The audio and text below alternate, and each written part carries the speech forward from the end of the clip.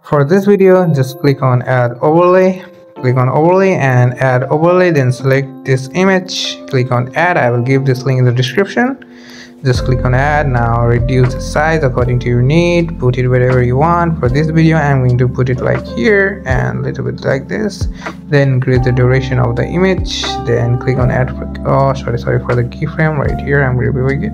Just add a keyframe in front and in the back like this, then search for basics and click on rotate and increase the rotation to 1, 2 or 3 or 4x according to your need, and it will rotate something like this. Now we're gonna do the same process with again add an overlay, add an image, then reduce the size, put it whatever you want, and then increase the duration like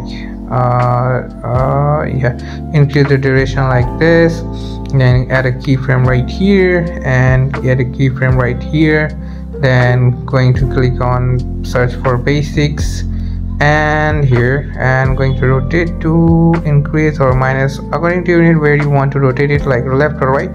If you do it minus, it will rotate left. If you do it plus, it will rotate right, like this. Now we're gonna do it same again and again like this. I'm just increasing some speed because I want it to move faster like this. Now we're gonna repeat this process again, so I'm going to skip this part. Okay,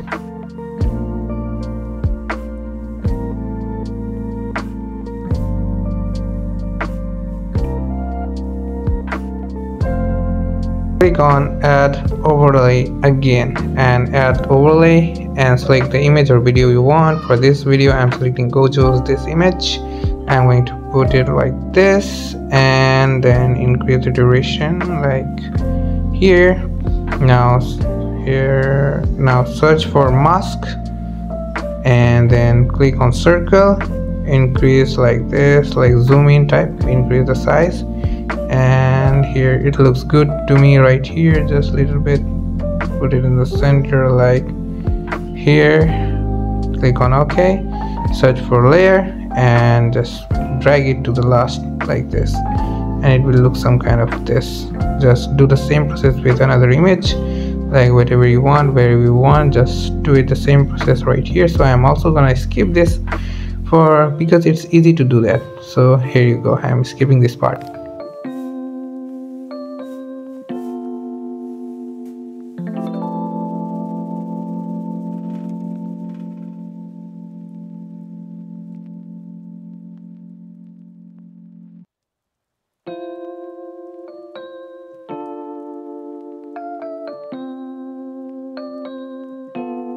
So after that, save your video, because after doing that, just click on save and increase the frame rate and code rate and click on export, and it will export automatically.